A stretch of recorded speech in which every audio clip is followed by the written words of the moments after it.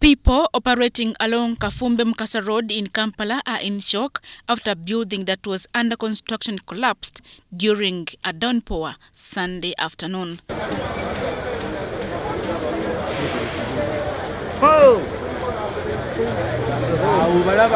Eyewitnesses have pointed a finger at the speed at which the building was being raised and that the heavy downpour just fueled the collapse. Abazimbe ebizimbe babizimbe mpola mpola sikupakuka mukuzi speed yereta lose eyo n'akabenje kiguddemu wano akyamyaliro ngena okusinziira ku bikozesebwa ebirabika nti si bya mulembe kirabika bebikiwaliriza okubeera nga kigwamu.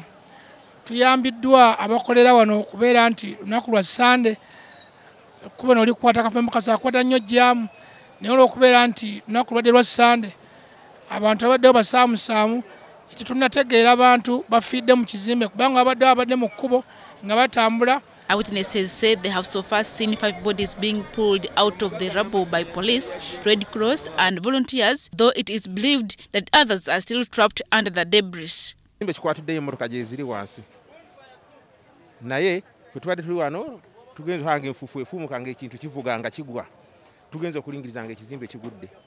Waliwo wansi ababadde batundirawo ebintu awo ku mabaati wansi abateekawo abakyala ebintu, waliwo ababoodabooda, waliwo emmotoka zino eza space ezibadde pick-up ezibadde zisimbawo, ezo zonna bazinyigiddewo. Abantu ba Kisenyi be basobodde okubeera nga bakola omulimu ogwo okubanga bajjayo abantu abamu nga babajjayo abamu nga basigalayo bwe batyo naye ng'era unscrupulous people disguising as rescue team took advantage of the situation and started looting property. Uganda Red Cross Emergency Response Team has been deployed to support in any evacuations. The building in Kisenyi near the bus terminal was at 4th floor at the time it collapsed. Adiana Kote and Kenneth Tanava, UBC.